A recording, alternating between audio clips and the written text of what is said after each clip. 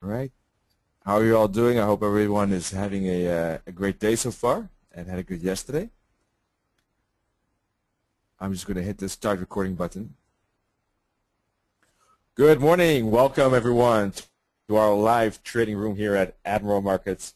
So glad that you could join us today on Thursday, 13th of June, 2013. And we'll be looking at the charts just in a second. As usual, we're just going to review a quick PowerPoint to make everything clear. So before we start, the usual risk disclaimer showing you or making you aware of the fact that global financial markets is considered high risk.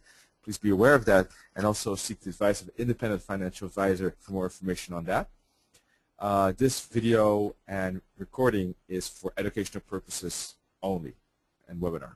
All right. So thank you for your attention on that. Let's, with no longer ado, look at our live session here today.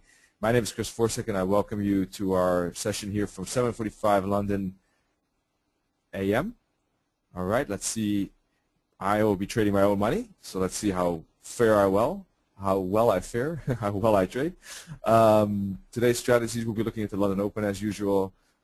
Let's see, maybe this time we'll get a trade out of it. And most of the time, breakouts and sometimes maybe if we can catch a pin bar. Please let me know. I told you yesterday the setup I'm using, so please make me aware of it if you see something. And I suggested and took some long-term position trades as well. So let's see how those are doing. And some swing trades on the euro, right? The euro made that move down, but ended up as expected.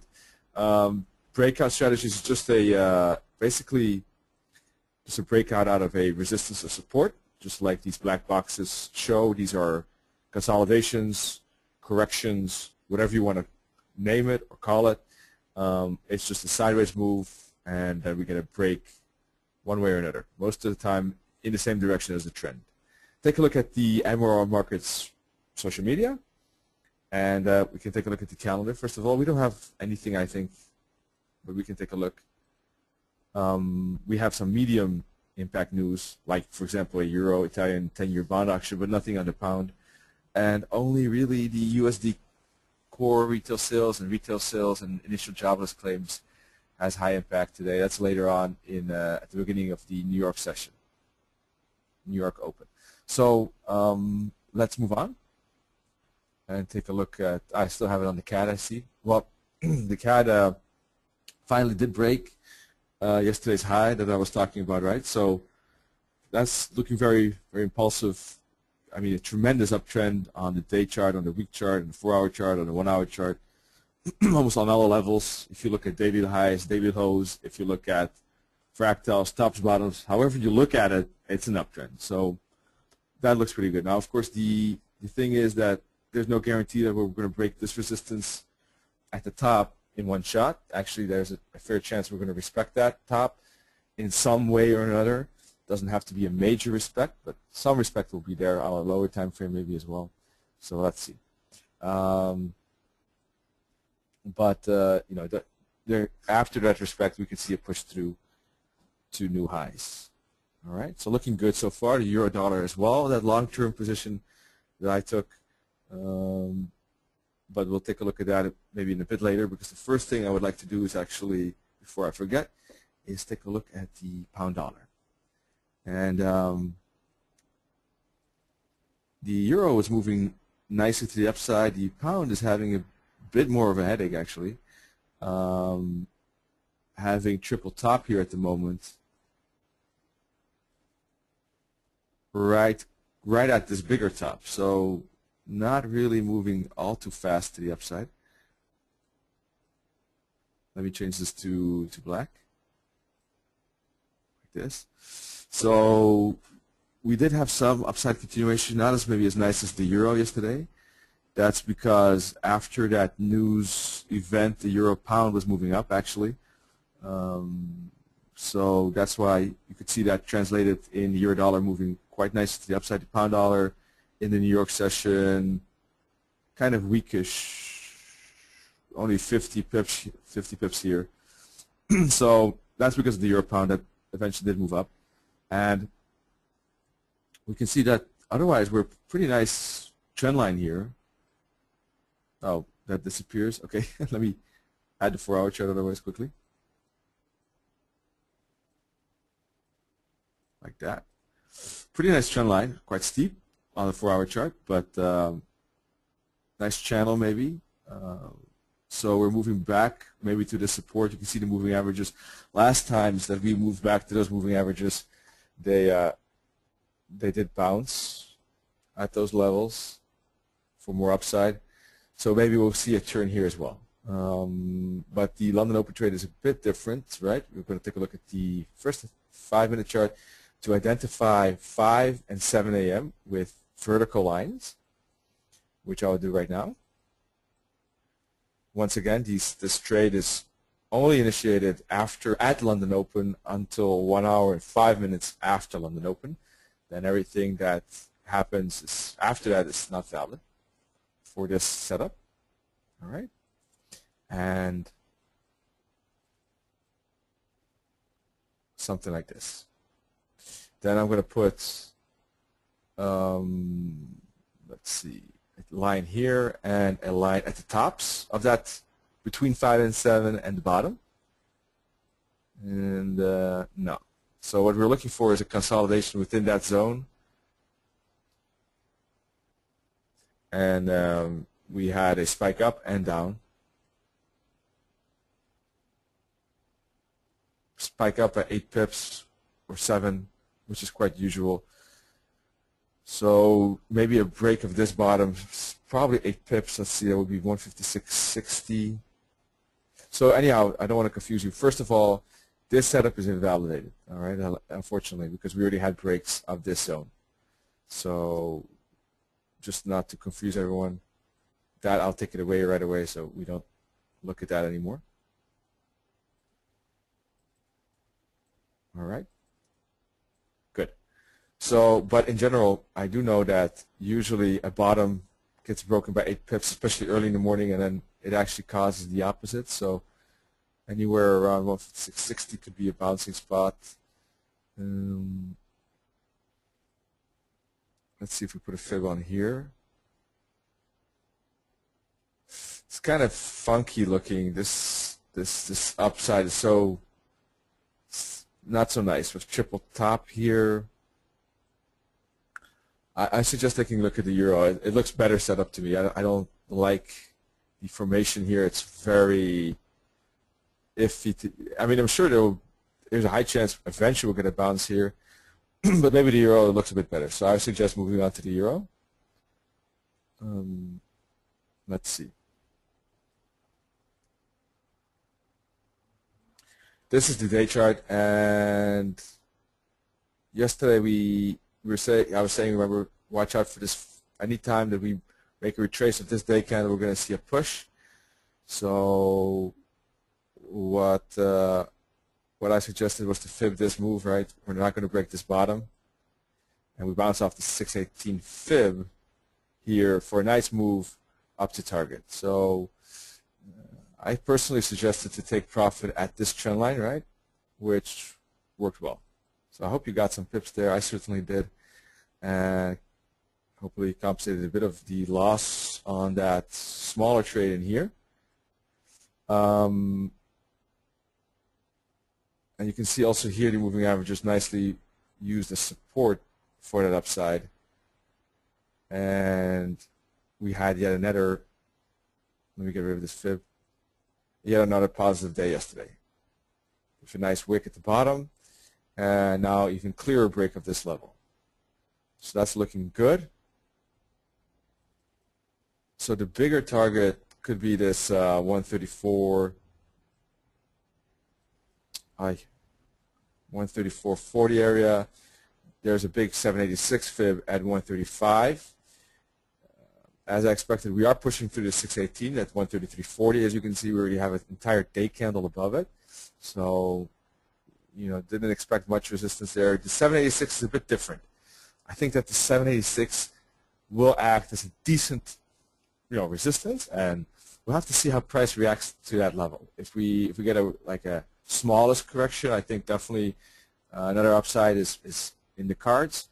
if we maybe get, for example, more of a faster move down and then a slowish move up, then probably at least one more move down before maybe a bigger upside is more probable. So we'll have to see how price reacts to that 786, and then I'll judge which of the two is more likely.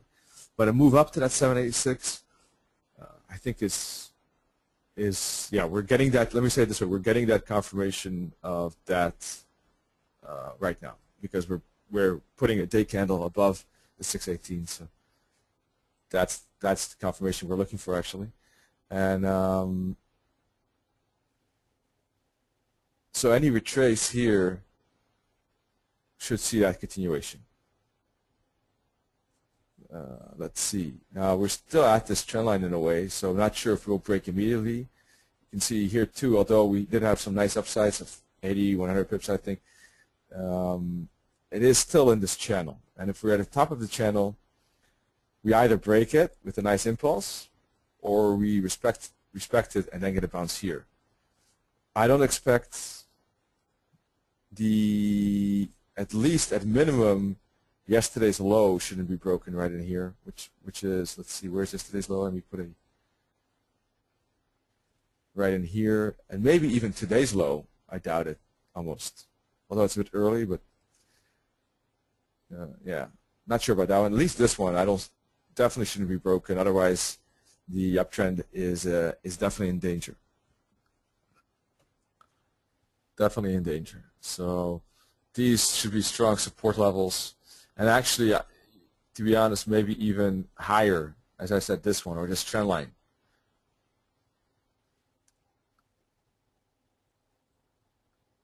Because the euro clearly breaking this bigger top. I mean, we're definitely above that. We're definitely above the 618. So looking a bit better than the pound to me. But not saying that the pound upside, I think, also will materialize. But the triple top is kind of maybe a reason that it could happen later and less strongly than the euro. That's why. Does that make sense to everyone? First of all, I want to make sure everything is clear to everyone. Besides, of course, catching nice pips. That would be nice, but also want to make sure everything is clear. So if you have any questions, by all means, let me know. Okay. We have one actually right now. The moving averages are fib numbers. So that's, I use 144. I use 89, for example. I use 55, 34, and 13.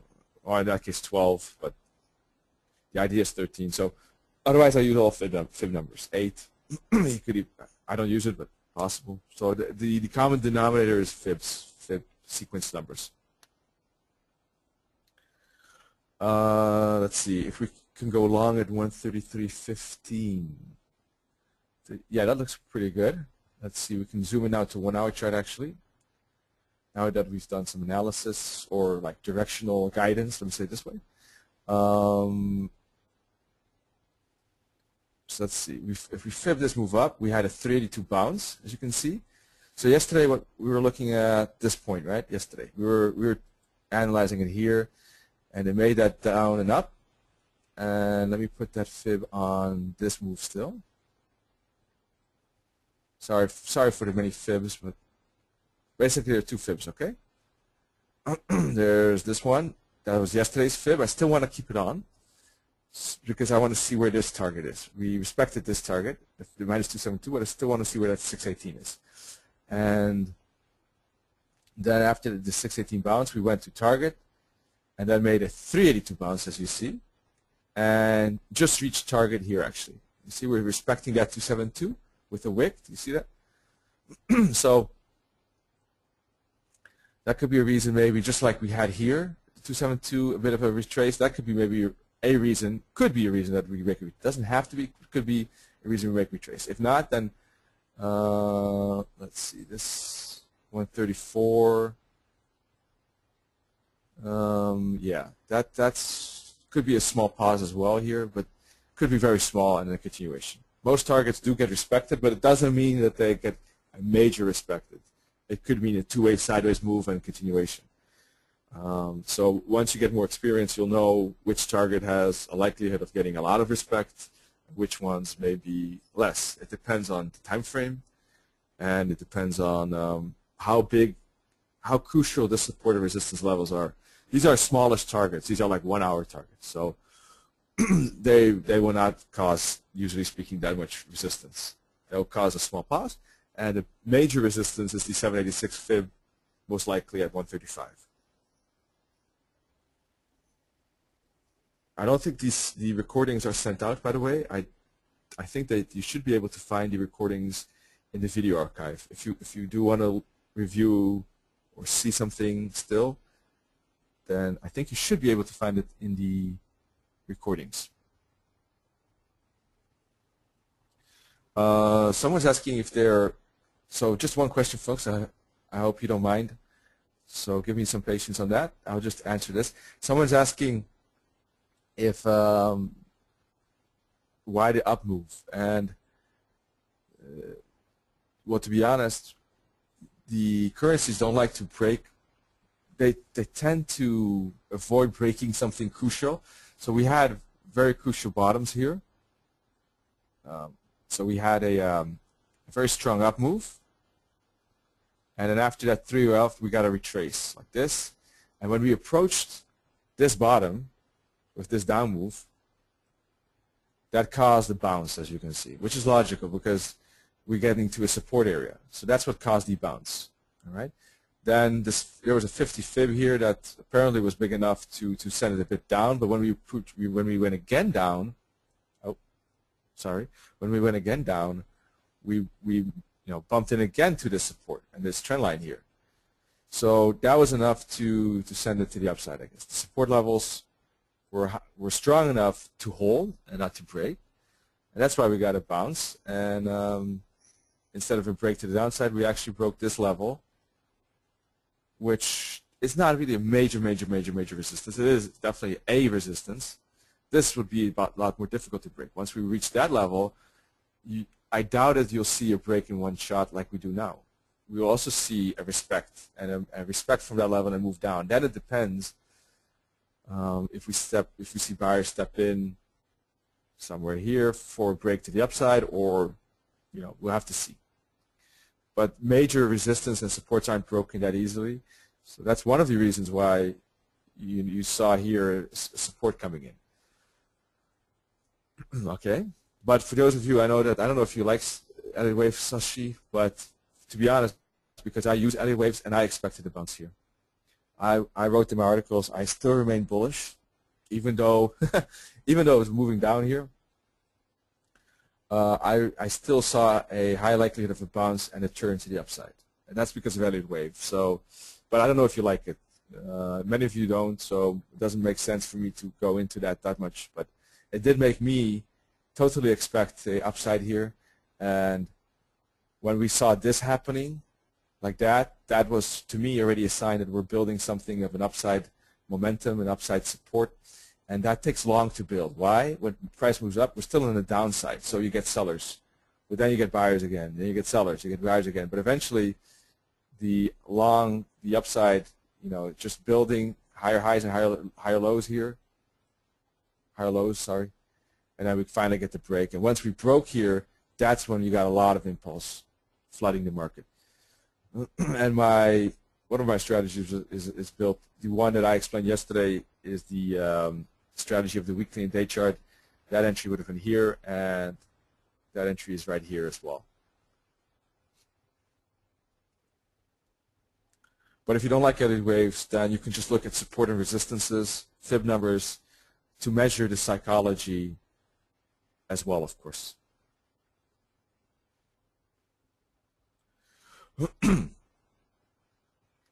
Let's see. Let's take a look at that idea of Kalen about, so let's move to the 1 hour chart again and analyze it a bit. 131.15. I think 131.15 is nice, to be honest. I like it. I don't know if we'll get there necessarily, but if we do, it's a nice 50 fib. We can leave the fib on here because, or we can move it a bit here to this target. Either way, well, then it would be a 618 fib. So it doesn't really matter. Both it's 60 or 58, 6, you know, let's leave it like this. We'll incorporate this new price action for the moment. The reason why I didn't want to do it at first is because we don't have a fractal here yet.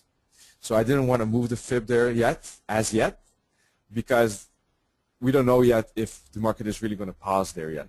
We need 2 candles to the right, 2 candles to the left, and then we know it's a, it's a clear moment of pause. So usually I don't move the fibs until I see that. Just to explain why I was doing that. Okay, so still maybe leave it like this. All right, and if we do get a fractal here, I'll move it up, for example, to here, and we can change the fibs. But for the moment, let's see if we get maybe a double bottom at 382 or the 50 indeed, and that would be a trend line back to the moving averages. That would be the same as this one and this one and this one, right? All getting upside at those levels.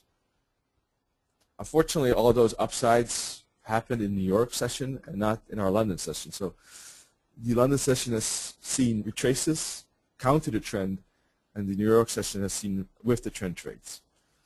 But I hope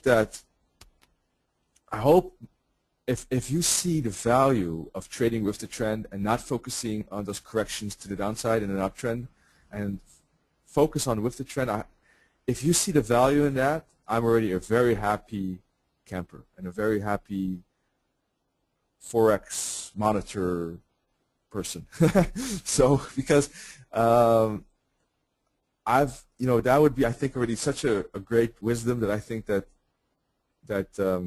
if you didn't see before this sessions with me, but you do now, I'm already very happy. And if you did already see it, perfect. You did a great job. You're well on your way.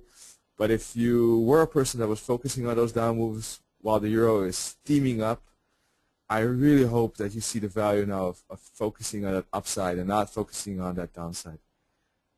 Is there anyone in here that sees that now? Because I think it's more worth your energy to do that. Well, if not, then everyone was already well on their way, so that's perfect as well, of course. So. But I think it's just a lot less stress and a lot more pleasant trading, to be honest. Anyhow, so that's definitely a good idea. Now, that's not going to happen in our session, to be honest, because before it reaches this level, you can already see it visually. That's going to take 4 candles, 3 candles. These are all, 1 candle is 1 hour, right? So that's going to take 3-4 hours. So that will probably be again New York. That's not going to happen now. Now, one thing could happen is that this time around we don't get this correction to the downside, but we get an immediate impulsive move to the upside.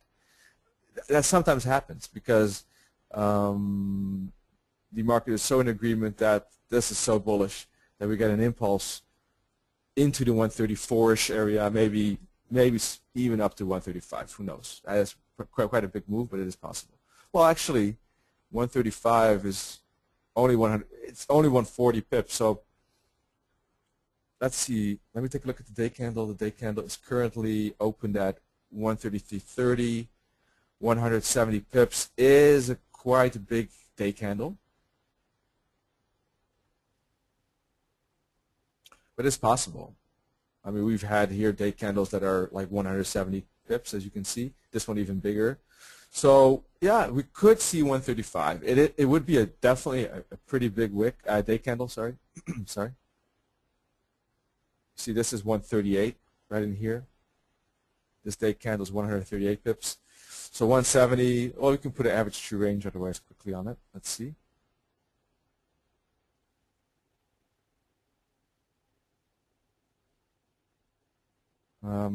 Where is it? ATR. 96.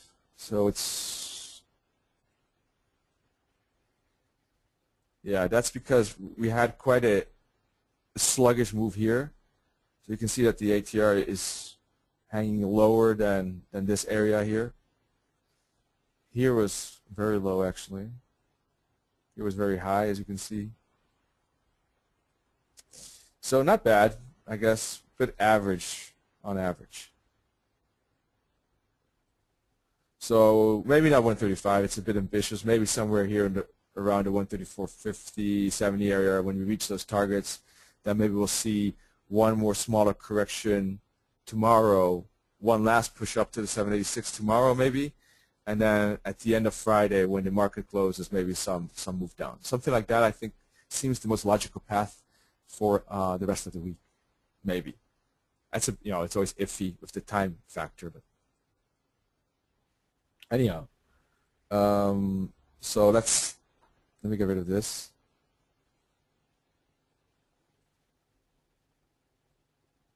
See currency hitting this target and moving down now. So yeah, back to what I was saying is that an impulse here would still be interesting. So let's see if we can, because this is not going to happen now. So the only thing I want to look at is if something of a break of this trend line immediately would happen. That would be interesting to catch maybe this break, maybe up to here, something like that. Yesterday didn't fare too well, so I want to be careful with that on the smaller time frames. Let's see. 5-minute world getting a hook back here.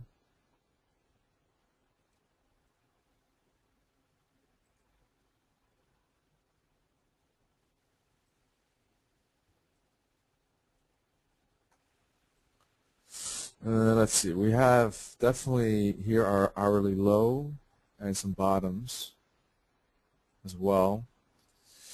It's iffy. We could definitely see support here and a move up, or we can see something that I said already just a while ago was something like this. Maybe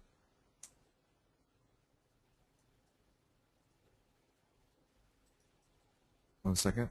Something like this. And then like that.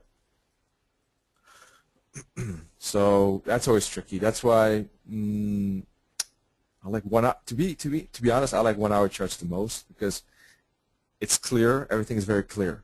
You have a 618 bounce. You have engulfing twins. If you didn't take the bounce, and the engulfing twins sends this nice thing nice and up. All right. So I'm more of a 1 hour trader. I know that Tarantula is more of a 5-minute trader, but so for me to take a trade like this is always more risk than waiting for a bigger move up. So a bit iffy. Especially we got some wick here as well.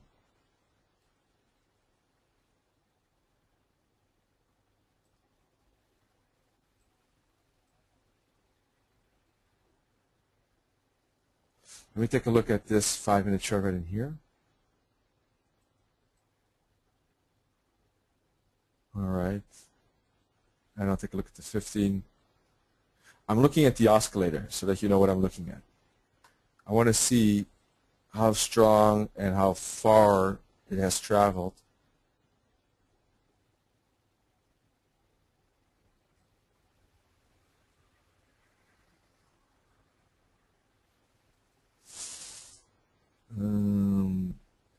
Yeah. I'm trying to determine if I really like buying it here at this smaller support, at this 15-minute support for maybe that continuation, or if I really just rather sit tight and wait for that correction to happen and then take it like yesterday. And, well, many of these bounces, basically. I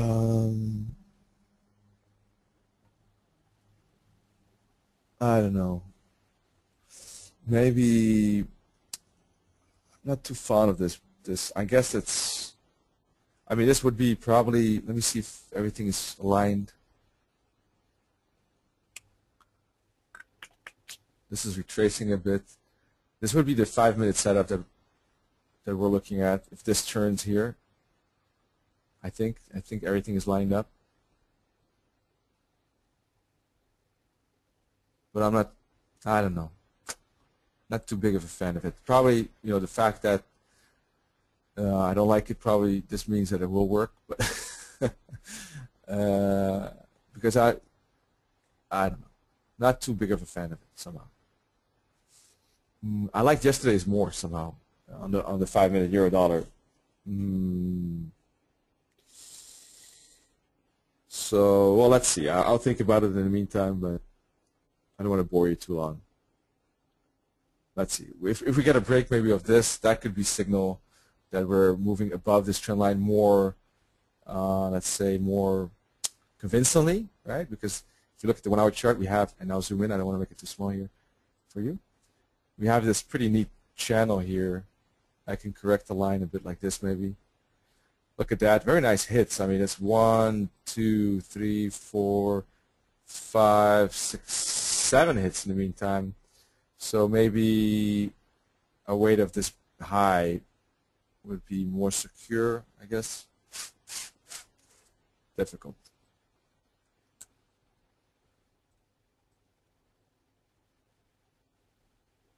The 4 hour candle doesn't look that convincing either with this wick.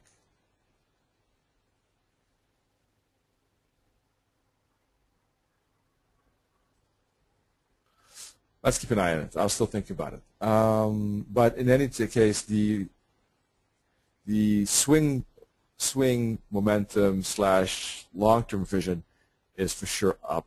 All right. The question is, will we break immediately when we break this high, or from here? Just like yesterday, nothing changed. So let's move on to some other charts. I wanted to take a look at our usual Aussie and Yens, maybe, if you're okay with that. What's happening with this pound dollar? Went a bit further, went to 156.56, so a few pips lower than what I thought, but it looks like we're getting a bounce now.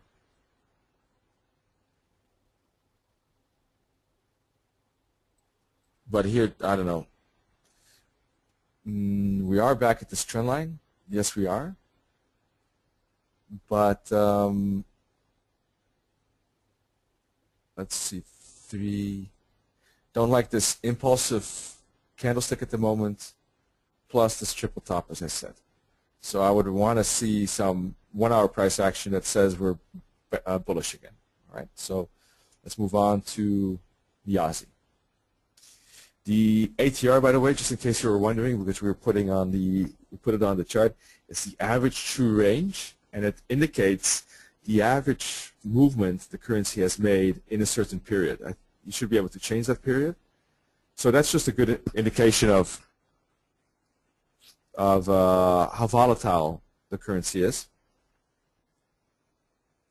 Oh, sorry, Richard. Richard said something about the euro, actually. Let me go back to that.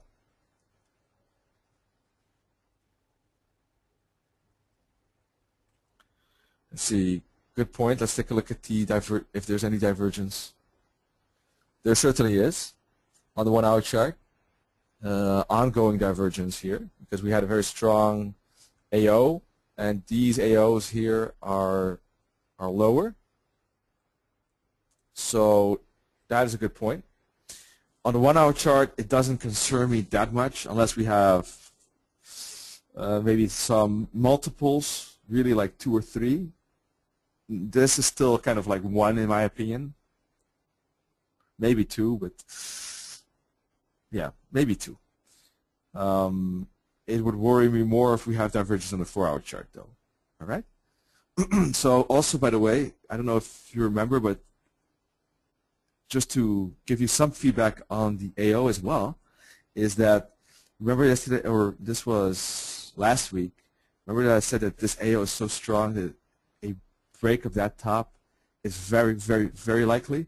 Well, that just shows you that that's what happened. You see, when you have, that's some extra guidance and extra guidelines and extra tips you can use for yourself. If you see something like this, such an impulse, and an AO that is that strong, with major resistance is broken, and you get a correction like this, the chance of that blue circle being broken is very high. As you can see, also that happened. Right? So just as an extra, just thought of it now because we were talking about the AO. So let's take a look at the 4 hour chart. And the 4 hour chart is just an ongoing movement actually. So we don't have any divergence as yet. We have bad divergence, but not proper divergence. So anytime this AO reaches the zero line, that would be yet another good probability of one more upside when the AO and the 4-hour chart gets to the zero line, because the AO doesn't have divergence, and the chance that we'll get divergence before we make a substantial downside is high. So anytime this AO gets to the zero line, the chance of another break at the top is high. Let's take a look at the day chart. Day chart still building to the upside. No divergence here either, because if we compare these tops to these new highs, we're converging. So the only thing to worry about is 1-hour divergence, which we did reach the zero line here, which indeed I guess would make it maybe a small double divergence, which could add another reason why we see yet again a correction and then maybe one more up move. All right. Eventually, this upside is going to die out a bit, and we'll get a bigger correction on the 4-hour chart. All right. So personally, I think it will happen next time. Then we'll probably see the bigger 4-hour correction. And this 4-hour this correction in here will bring the AO back to the zero line. So something like this, I think.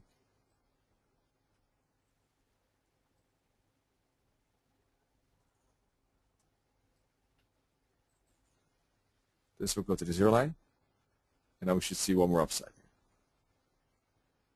Well, that's actually exactly what I was saying, right, with regard to the what I think will happen this week. So that ties in with the AO pretty nicely, actually. But one thing I want to warn you of is that because we do have double divergence on the 1-hour chart, good spot, Richard, is that the only thing that could happen is you want to be maybe a bit careful with any trade longs on a 1-hour chart, at least, not necessarily on the day chart, right? When the currency does move up towards this top, that could be maybe a good reason to move your trade to break even, because of the double divergence, we could see respect of that top and maybe one more corrective down before we make up. So that's one thing that the 1-hour divergence might do. Alrighty, the Aussie made that upside to the 618 minus 618 fib that we were talking about yesterday. As you can see, right to the pip, actually. Wow, look at that. Couldn't be better. We were somewhere in, looking at it in here, I think. No, maybe here. Let me take a look. Somewhere in here, actually, sorry. So we still made that small push-up because we had a pin bar, remember here, this daily pin bar, moved down to the 382 and then up to this target. And fib, 50 fib of, no wait, yeah, 50 fib of this down move. And we had many wicks here at the top, and I traded this personally for a small trade like this here to the downside. Didn't go too far though. I was looking at this break.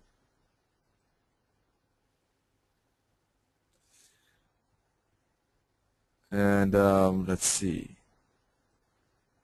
I was thinking that it could be interesting to trade if we maybe break this support line. Well, I don't know if it's a support line, but this bottoms. Because that could be interesting downside here. The Aussie in a major downtrend, and we had a decent 1-hour pullback, but we are moving down again, making lower highs and lower lows. So if we break these levels here, it looks like we could get a nice continuation down to the 92.50 or 90, yeah, 92.50, 93-ish, 92.50. So that was something that I found interesting. Let's see what else. the yen could be interesting as well. We broke out of this upward channel trend. We broke out of this rising wedge already a long time ago, as I was warning for in other places. Broke out of that rising wedge of the black and top orange line. That's the rising wedge. And we went to the bottom of the trend channel, broke out of that, and we even had this sideways support line maybe. Even that we broke yesterday. So wow, massive momentum shift at the moment on the day chart, at least to the downside.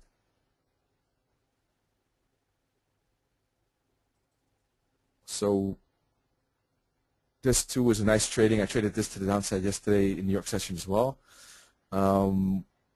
We got the bounce at the 786 fib, remember, and we saw that upside, but then we saw continuation. So I'm going to take this off.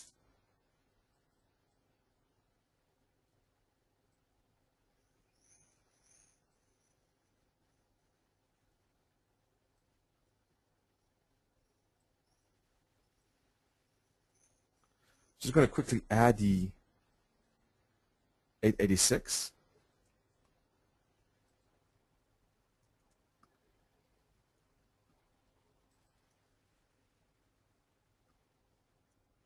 I thought I had it on my chart. Guess not. There it is. Good. So we had a 786 bounce precisely, actually. Very neat. And very nice impulse to the downside. And we're reaching quite close to this target, or we were already very close to it. Let's see. Yeah, no, it's still 25 pips away. So the next major support level on this day chart is right in here.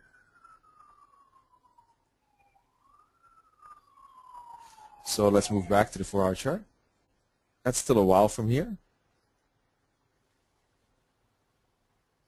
And let's go to the 1-hour chart. Everything nicely in the in the downtrend, right? So some more downside continuation looks pretty good actually to me. I traded it personally yesterday in the New York session. I traded this downside here. Let's see, we had some nice continuations here and even here as well during the Asian session. And here a small pause, but yet again a continuation. That looks nice for downside, but let's see. Personally, I'm looking for something like a correction like this to trade a break to the downside, for example, right? So we don't have that. You can see that this we don't have here. If we would have it, that would be very interesting. Or at least if we had this kind of correction, that would be still okay. This is very small.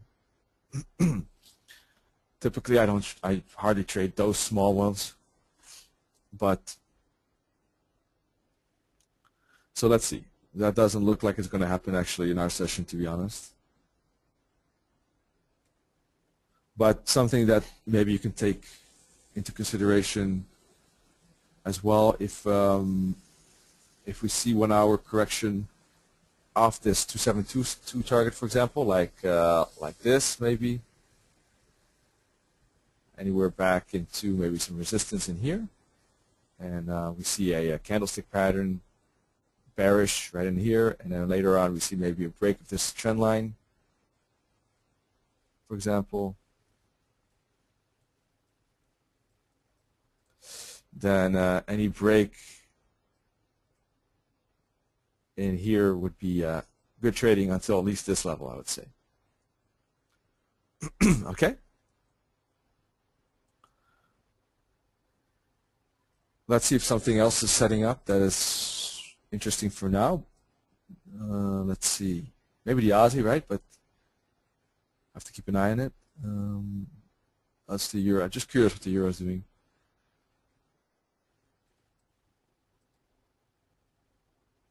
Yeah, let's see. We'll probably get a bounce, but I'm not too excited about it. I decided that I'm gonna skip it personally, but it could be a bouncing spot right in here because we have the stochastic churning. We got a wick here, kind of a 5-minute turnaround here, so could be upside here, but I'm not too big of a fan of it. So I'm going to move on and take a look if there's some other opportunities. And let's see, maybe on the other charts. Let's see.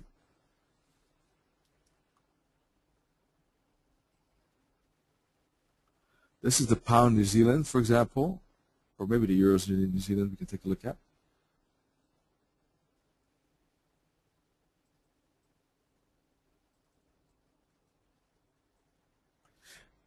If you, by the way, oh, that's a pretty big daily wick here. Wow. I didn't realize that actually. I didn't look at the day chart yet on the Euro New Zealand. By the way, once again, if you see anything you like to trade, you can always ask me, and I'll give you my feedback, of course. It's just a feedback. Maybe it's something that I find interesting as well. And if there's anything unclear, because I want to, above all, make sure that everything I say is clear to everyone, so that there's no miscommunication, then let me know. Okay. So pretty big wick on the Euro New Zealand daily. That's a bit tricky. Now, of course, that massive upside was bound to have some kind of, some kind of moment where it stops. The madness to the upside stops. Doesn't necessarily mean that the uptrend is over, though, in my opinion. But we could see a bigger correction maybe because of that wick. So, interesting. You see what kind of momentum this upside has on all of them. Euro odd, pound New Zealand. Look at this angle of this moving average, and look how much it's being torn away from these slower ones. Wow. This is the 4-hour chart. And we had a bounce here. The safest trading, actually, to be honest, if you're new, I think, is using the 4-hour chart. And if you identify a trend and you see price moving back to these moving averages, maybe even this one, those are, I think, the best moments, actually, to be honest. 4-hour chart is very neat, I think. It's one of the, I think, one of the least difficult charts, or the easiest chart to trade, in my opinion. Hi, Graham. How are you doing? But looking at this impulse here in the 4 chart, it's quite strong. This could be a hook back for one more correction, maybe to this level, and then another upside. Because another upside, I think, is definitely in the cards. Just look at that power to the upside on this MACD and probably on the oscillator as well. Head and shoulders, yeah, that's a good observation as well. Thanks, Graham. Kalen, didn't even see that, but that could be one indeed, yeah. Especially because it's a strong impulse like this, could definitely be resistance here for that one more upside, as just said a second ago. But that could be definitely a good observation there. I'm not sure if it's really, what would be the neckline? I don't know, something like that. Would I be interested in neckline? Not me personally, because I expect support at the 144 moving average. Let me add that.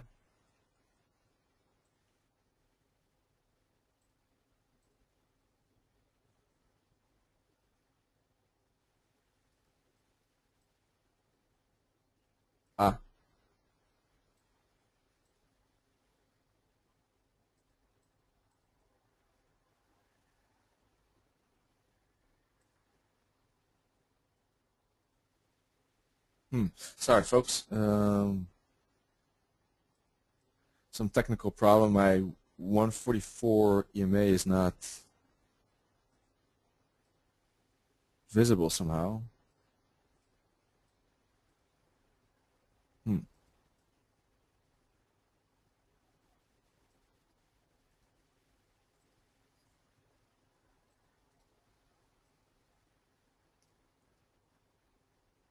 Maybe I reached the max of moving averages. I don't know.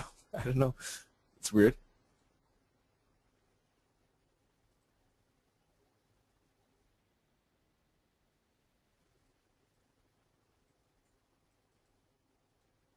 The 144 EMA is quite far, actually. Wow. It's all the way at 162.20.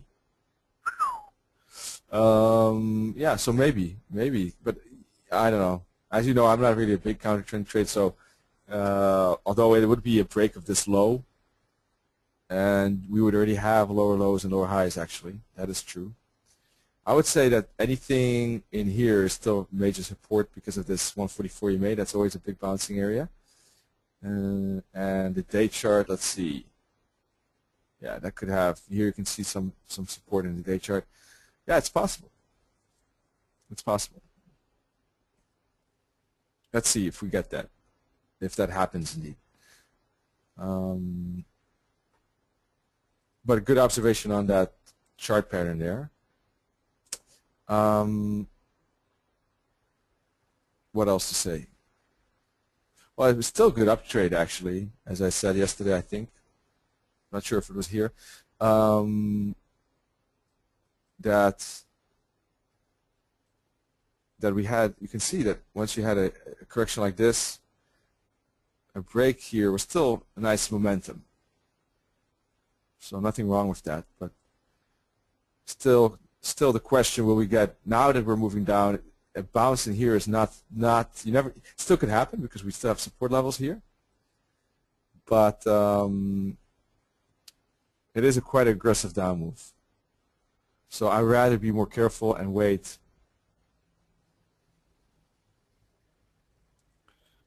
for a confirmed price action in here.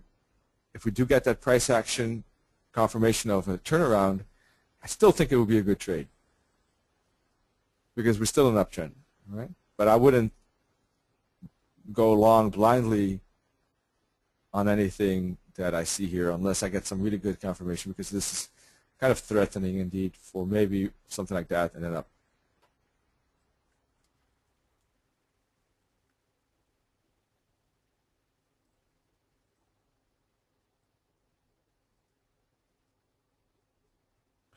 And we broke this. It's a very steep line here, but we did break through it. So that's warning us that that very, very massive upside is could be having some problems indeed. Then again, just because that massive upside is toast doesn't mean that we'll necessarily get a major correction. That's always the tricky part of corrections. Kaylin was talking about the euro odd. Okay, let's take a look at that. The euro odd, well, actually the euro New Zealand has a better head and shoulders, to be honest. This kind of crooked in a way. Maybe would, you know, it looks a bit funky. Euro New Zealand actually looks a bit better.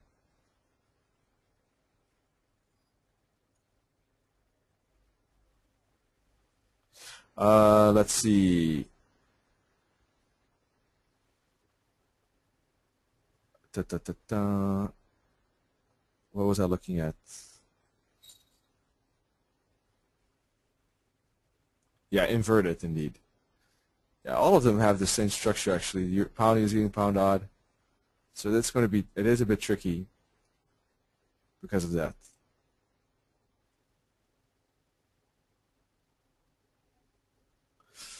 Alrighty, so maybe in that case, I was thinking that, personally I was thinking, if we do get a break above, for example, that's what I had in the back of my mind.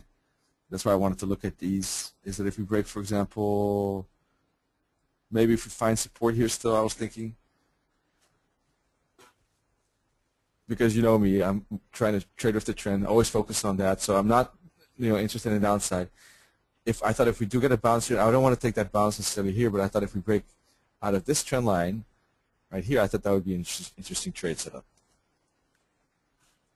But it doesn't look like it's going to happen, actually. I mean, we're still moving down right now. We had some upside here, but I don't know. At the moment, it doesn't look like we're going to get the break. You never know. We could still push up and up, but looks iffy now. So, but that's what I had in the back of my mind. I wanted to look at this one in our session because I thought if we get that break,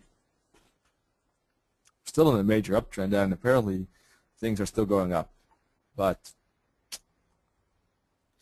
already, so that's the euro odd, pound odd, euro New Zealand, pound New Zealand. Doesn't look like we have an opportunity on those. So I'll suggest to move on, but if you just have some patience, I'm going to answer some questions in the meantime. I saw your question, Graham. I just don't want to, I think it would be annoying for people if I constantly answer questions. You know, that's why I didn't answer it yet.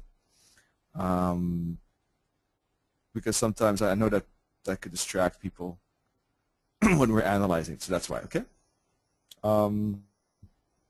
Graham is asking, on average, how many trades per day I take and what's my daily pip target.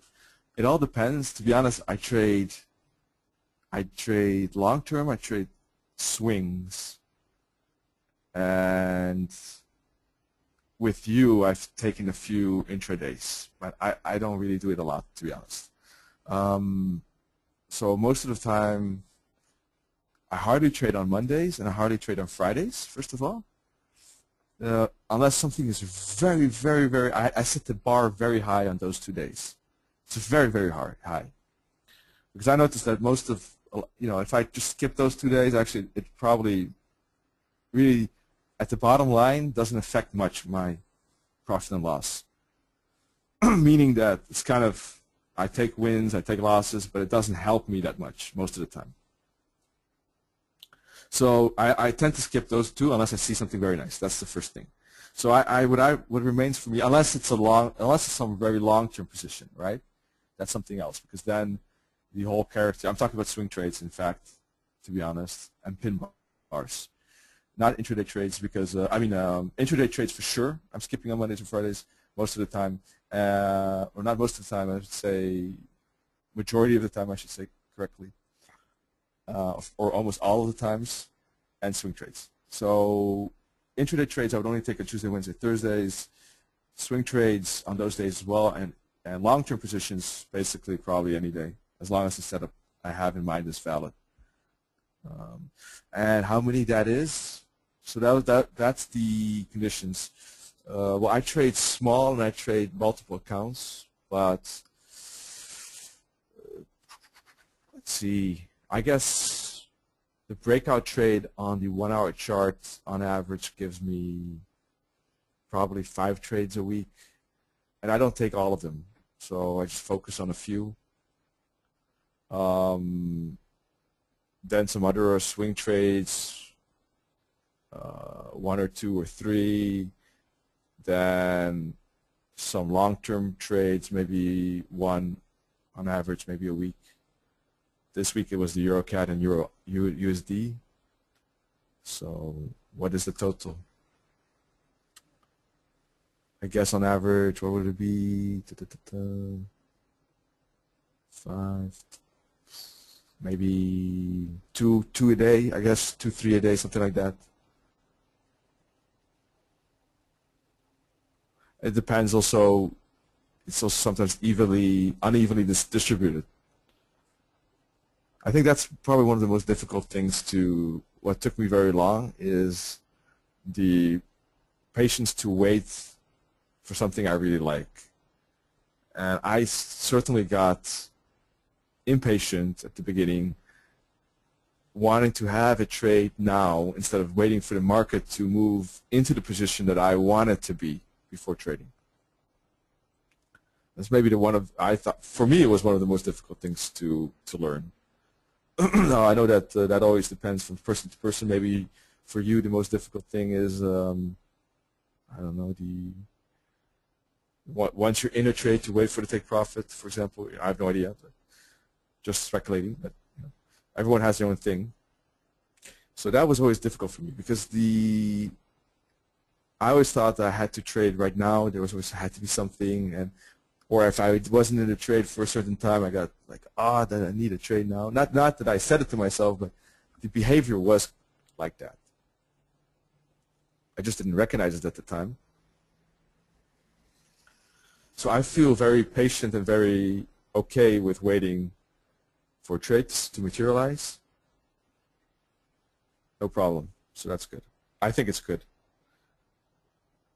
And it depends from week to week as well. Like in NFP week, I would scale down the risk. I would take less trades. It depends on the month even. December, scaling down. August, scaling down.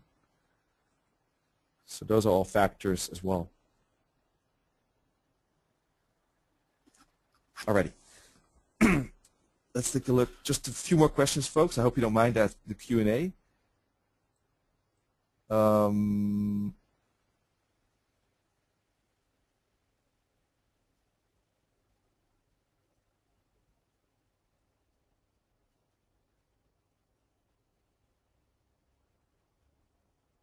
Okay, glad it helped, Graham. Perfect. Great. So yeah, that's my average. But I do look at a number of strategies. So actually, considering the fact that I look at quite a lot of strategies, the amount of trades I take is low, I think. So I really try to pick the nicest of all the strategies I know of, and I use actually. Not know of, I use, because I know of more strategies that I don't use. So I guess anywhere between around 2, sometimes 3 a day would be the average. Let's see. Next question. Do you have any bad experience in the beginning days? Kaylin says. I wouldn't say bad. I would say just good learning experiences. Nothing bad, really. Nothing that. Just the usual steps that everyone, I think most go through regarding, how you look at setup and your own psychology, but nothing bad. Nothing bad. I never lost 50 grand in one day or something like that, luckily enough.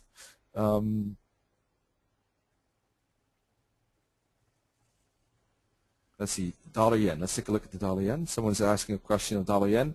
After that, I will start looking at some other currencies so that I don't bore maybe some people who want to see some charts. Okay? Let's see. Maybe we'll still find an opportunity in the other currencies. Okay? Let's see. Dollar yen. Entered dollar yen earlier since, again, there's evidence of potential bullish divergence. Okay? So Richard is saying there's potential bullish divergence. Plus, it hit his weekly 382 fib at 94. Plus a target. So let's take a look at that. Now, I like the analysis. I like the thinking. It shows that I think you're looking with an interest to the charts and trying to find good analysis. That's a great job in any case, Richard. That's 382 fibs, so maybe the entire move up you're looking at.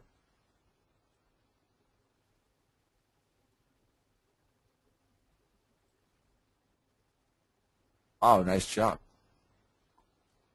Interesting. It's a bit lower. It's right at the 272 target, isn't it? 93. What would it be? 93.60? We reached 93.77, 76, I guess. 70. Yeah, that's 10 pips away. That could be considered a bounce already. Interesting. I would never trade. Yeah, I guess never trade just purely on that, right? Personally, unless you could, in theory, use this maybe as a support level to put the stop loss, which would make it pretty small for a week chart, basically, because it's a weak fib actually. And in a way, the thinking is interesting because we did get a massive correction, but if you look at this, it's still an entire uptrend, and a level like that could definitely be a bounce. True.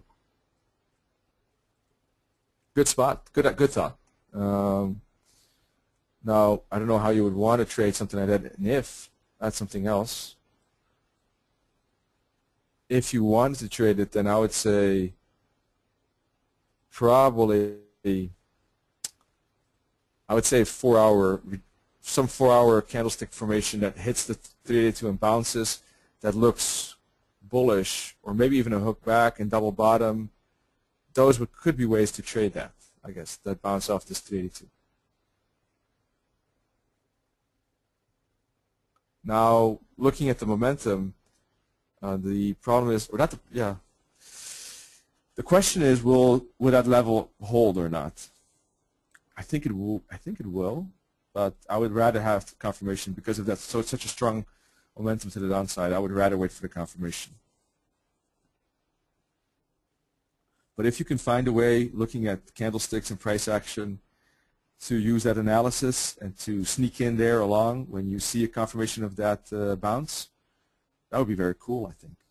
Take a small risk maybe, because it is, it's it is definitely risky. So you might want to reduce your risk, standard risk, to something that you feel very comfortable with. Good job, Richard.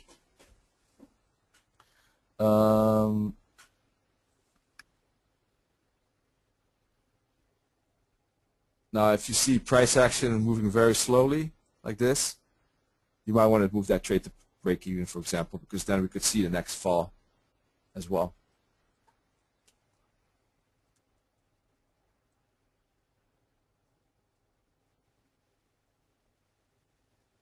There could be bullish divergence, hidden divergence indeed, in the sense that if you compare this bottom here to this oscillator, you can see the oscillator has made a lower low, but the price has made it's still a higher low. I mean, we don't have a low yet, but if it were turned right now, it is a higher low. That would be actually hidden bullish divergence. So we don't have that confirmation. We need a clear turn here and a break of this trend line. But then once that happens, we would have that bullish hidden divergence here. Now, if we break this low in the upcoming days, then that is invalidated.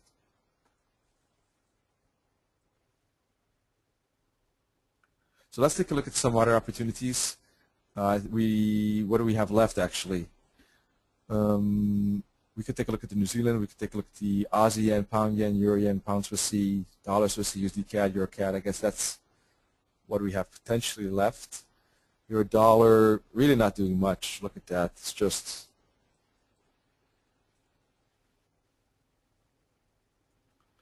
really has gone sideways for 30 minutes in between a 10 pip range.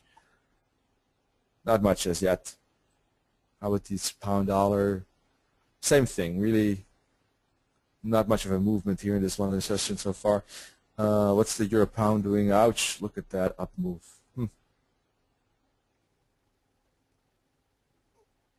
So let's see.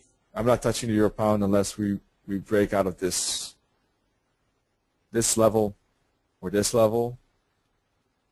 As you know, I was stupid enough to not execute my own trade plan correctly because I wanted to go along above here. I just put the entry too tight. That was stupid of me.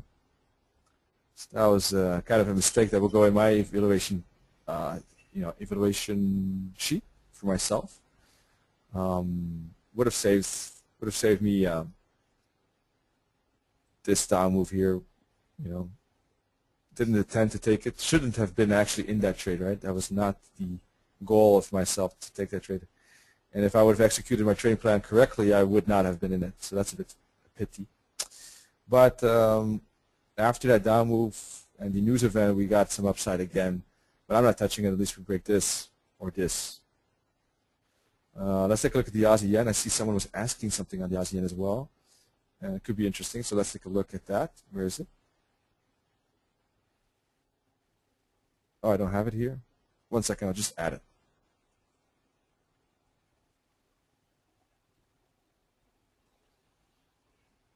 Oh, sorry, that's Aussie New Zealand.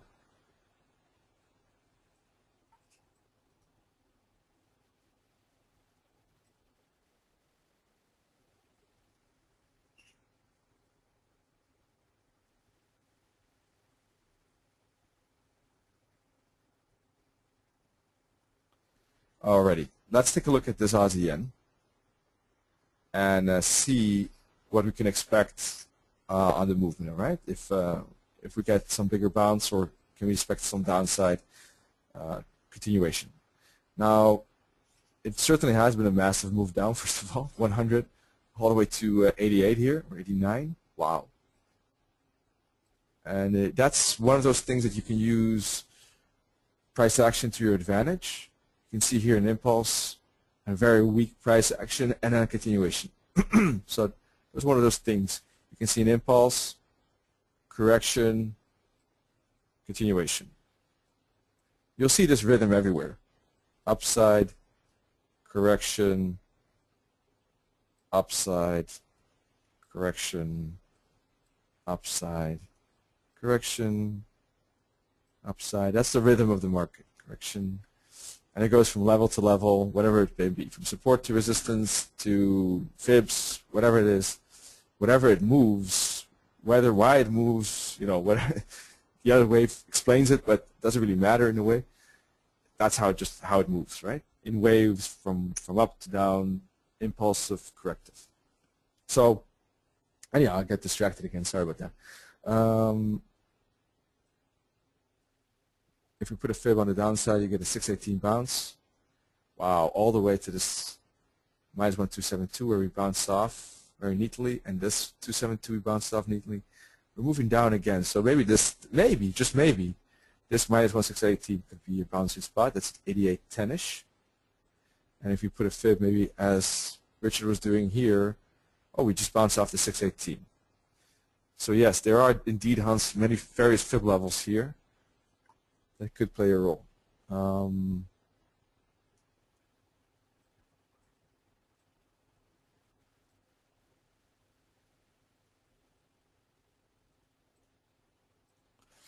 Also, one thing is that we're back at these tops right in here, something we should be aware of.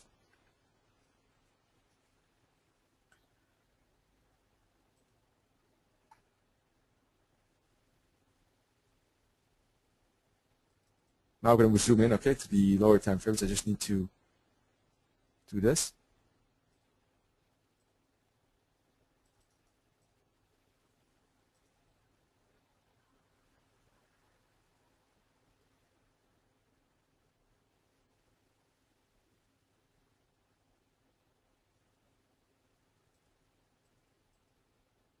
Alrighty, let's go. Yeah, there's no doubt about the power to the downside. As you can see, the gap between these moving averages is increasing and increasing, increasing. The angle is tremendous. The price has stayed under the green moving average forever. So any, it's just any speculation of a bounce here is nothing I would trade myself to the upside. If you're in shorts, then you might want to be careful of anticipating further continuation through those levels right in here where we have the fibs and support and resistances. Because, yeah, that's true, Hans. It does look like we're getting into that zone where we could see a bounce here. I agree. I wouldn't speculate on anything to the upside personally, but if you're in shorts, you might want to think about taking profit here and rejoining once it breaks, for example. If it breaks, that is true. We could put some fibs on this entire downside and see how it does. Just want to see what the most accurate fib is. Recent fib. So I need to start from the very top to get an idea what is the best fib for this 4-hour chart. And I'm slowly moving the fibs along. As you can see here, nice target, nice 50 bounce to target, continuation.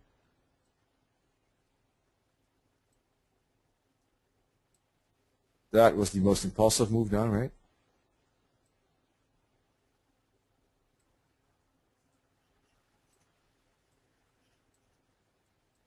So I'm constantly going from fib target to from fib bounce to fib target, fib bounce to fib target.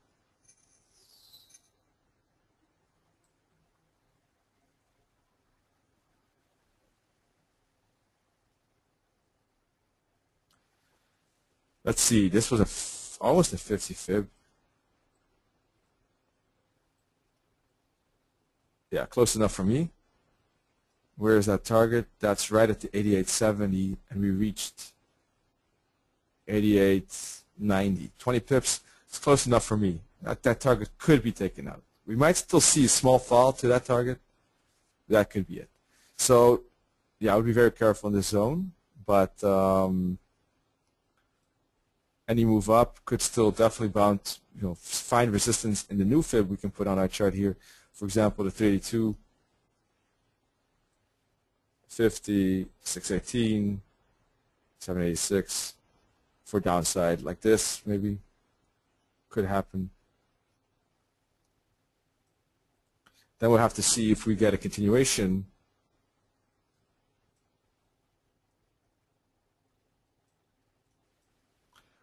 a break through those levels, or do we get a bigger correction?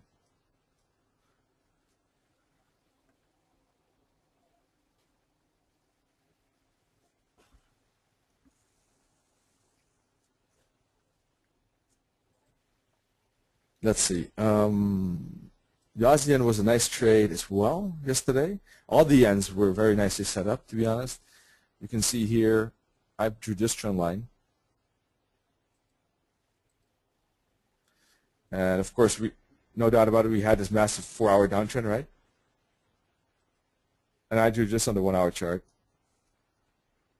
We had a nice break in New York here of this, unfortunately in New York. And the day before in Asian, we had many breaks. We had a nice correction like that. I drew it a bit like this. I think I did. And we had some resistance here. And when we broke this support level, we had a nice downside. But that was all the ends. I mean, definitely don't take them on all of them, but they all had the similar structure. So that's how you can monitor corrections. Of course, huge downtrend, no doubt about it. And on the 1-hour chart, we have a nice correction. And then the break of that correction sees a continuation of that downtrend. So that's cool. So let's see. Hans could be totally right. It could depend, what the dollar yen does could depend on the recovery of the economy, for example, he's saying, or the what and how the Japanese are reacting as well, how they act. So let's see about that. Definitely. So we have 11 minutes left. I still want to see if there's some opportunity maybe we can find. Let's see.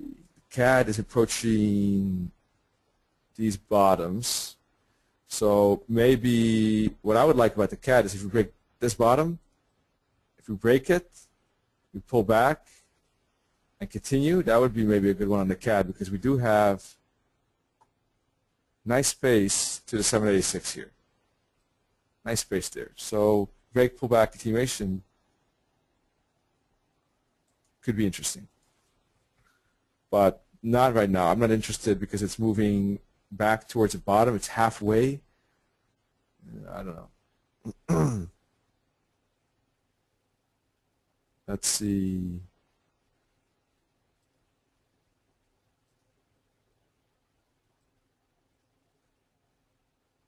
Maybe it would have been interesting a bit earlier on. I didn't think about it. Let's see that. 7. This broke a bit earlier than our session, though. Unfortunately, I didn't see this, but that could have been maybe. I didn't look at the CAD, to be honest. I was more interested in the euro odd, I thought, but all right. This was pretty nice break here, but it happened. Yeah, maybe you could have. I didn't realize it. It's a pity. It could have been an opportunity, maybe. Well, anyhow, that's past. Doesn't matter. Still thing that remains, in my opinion, is a lot of pips if we break that bottom. But I wouldn't, if you take the immediate break, look what happened. You get taken in, and look at that, the opposite. that sometimes happens if you break a bottom. You don't necessarily get that follow through, and you get a move like that. So that's why the advantage of a break, pullback continuation, because then you get that second confirmation. So that's something interesting on the CAD, I think. Let's take a look at the Euro CAD. Euro CAD making higher highs and higher lows almost on all time frames. And I think no matter what time frame you look at, maybe except the monthly, it's an uptrend. But we are getting some retrace here at the moment. Sorry for changing the chart so fast. I just want to look at this day chart. So these levels in here definitely still support. Let me draw that green. Here too. Any move down should see continuation upside. At least to this 137, then we'll see maybe again a resistance. Let me zoom into the 4-hour chart now. Even these levels, I would say support. So maybe we'll see a bit of downside. We are getting some bearish momentum, so maybe we'll see some downside like this. But then sooner or later, we should see a bounce. That could be interesting as well on the Euro CAD. Let me take a look at gold. Gold. Someone asked for the US dollar index, actually, I think.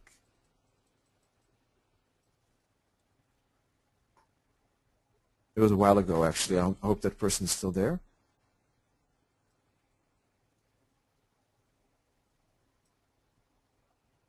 Not sure. Well, anyhow, yeah, we're approaching the 618. Not sure if that will be the bouncing area, looking at the bullishness of the euro and the pound, but who knows. Could be the 786, maybe.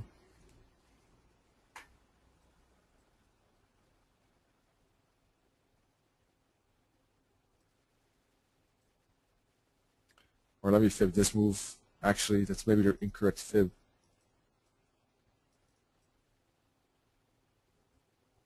If we fib this move, sorry, if we fib it, I don't know why I had that there.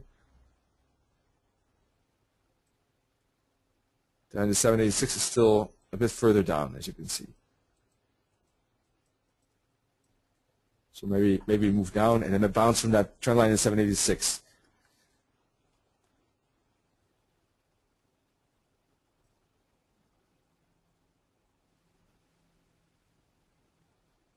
Let me see if I gold. Gold, to be honest, I'm not interested in gold myself because it's been moving so slow that I lost interest at the moment.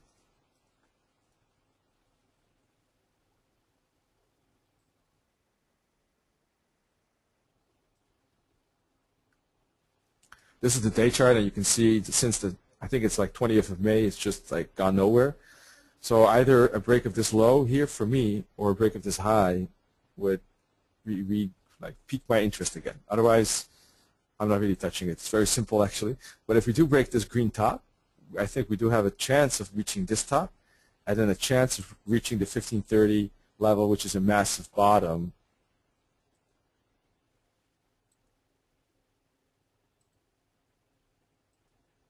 Right in here. If we break this low, then we have a chance of reaching 1250, which is a fib target. All right, cheers, Richard. All right, glad that it helped.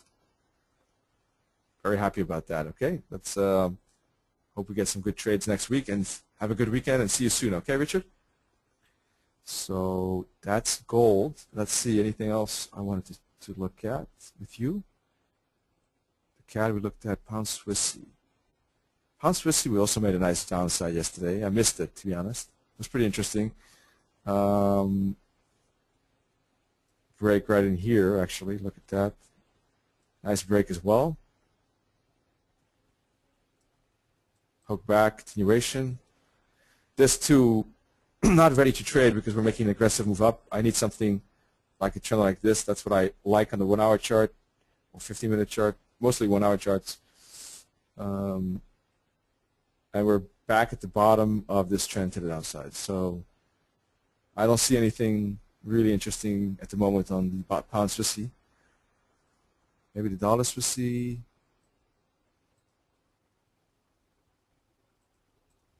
No, not at the moment. Maybe if we get a move back to this trend line, could be interesting resistance, or this trend line maybe. But I would rather wait for the break than the bounce. That's about it, I guess. Aussie New Zealand made a great break. I think I warned everyone about this one as well. I'm not 100% sure. I think I did yesterday. Does anyone remember? But that was a nice break here too, of that trend line, of this wedge. That was a cool break. Let's see. That's about it. I think that those are all the currencies I look at on a regular basis. I know there are some others like CAD Swissy and Odd CAD maybe you look at, but I don't really look at those that often. The euro dollar indeed getting some more downside pressure.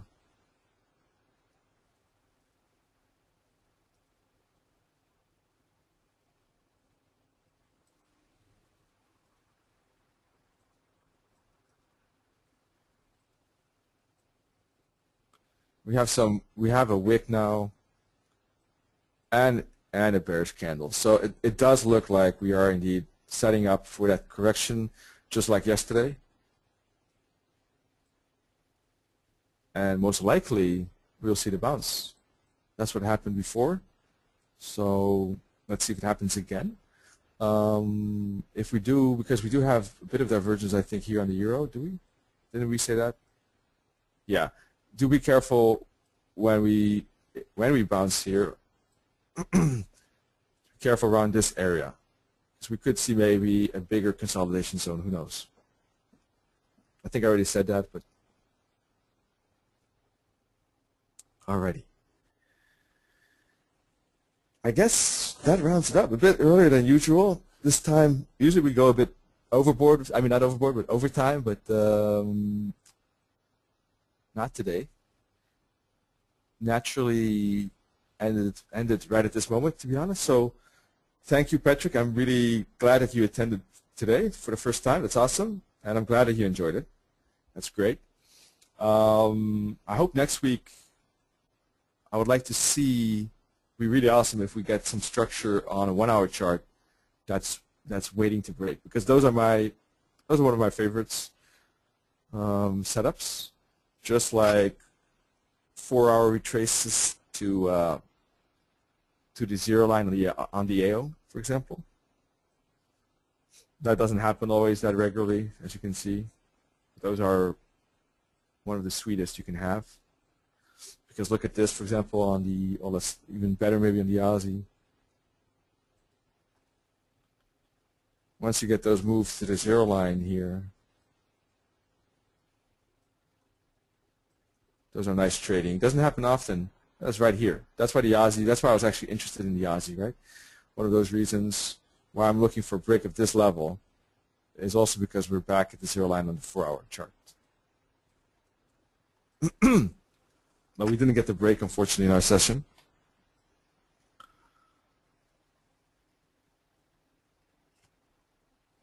I'll go back to the 4 hour chart now and zoom in a bit.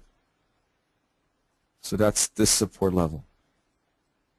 All right, that'll be interesting for me if we break it. Not sure about it, because it could, looking at this kind of impulse, we could see one more impulse up before we bump into or run into bigger resistances.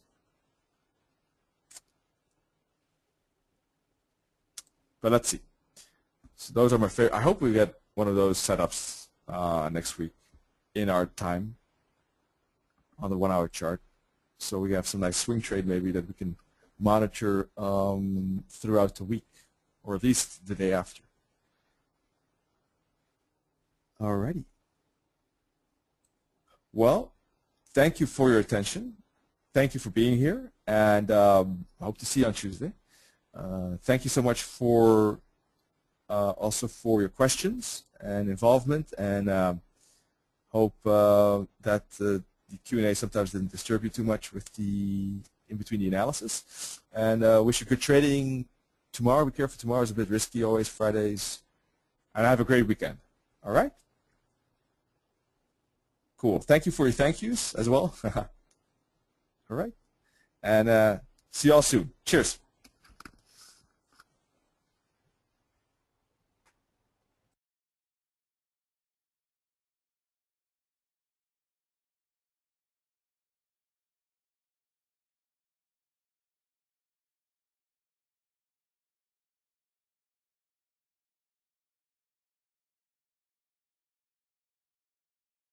The organizer